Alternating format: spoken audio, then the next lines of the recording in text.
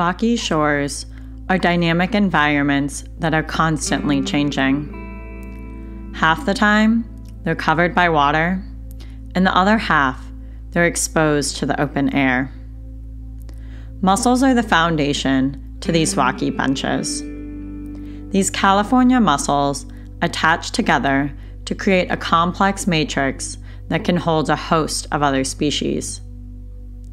Deep within these mussel beds, however, lies a predator. These snails might not look very threatening, but they can eat the very mussels that they're living upon. They eat by drilling a perfect circle through the shell of their prey. They release acid, then scrape it away using a giant conveyor belt of teeth to create this perfect circle.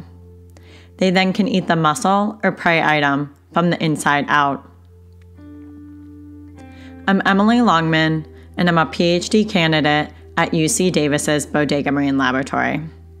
I'm studying how this species of snail is adapted to their local surroundings.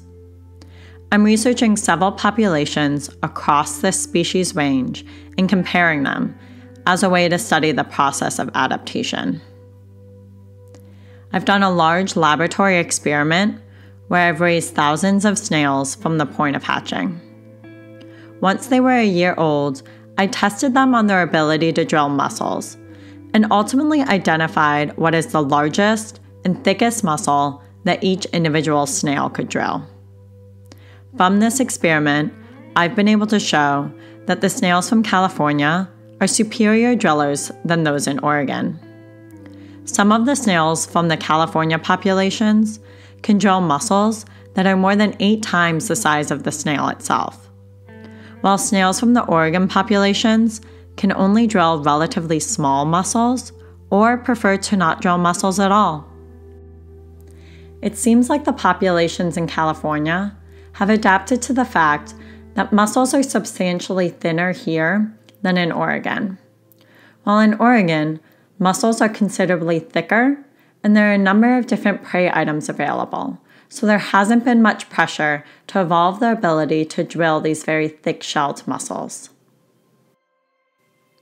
I grew up loving science and always wanting to be outside in nature. But it wasn't until college that I realized I could have a job where I got paid to go outside, be inspired by the nature around me, and be able to do science. No 2 days of grad school are the same. One day, I'm a plumber. The next, I'm a carpenter. The day after that, I'm doing arts and crafts and putting little tags on tiny snails. My research studies how populations adapt to their local surroundings.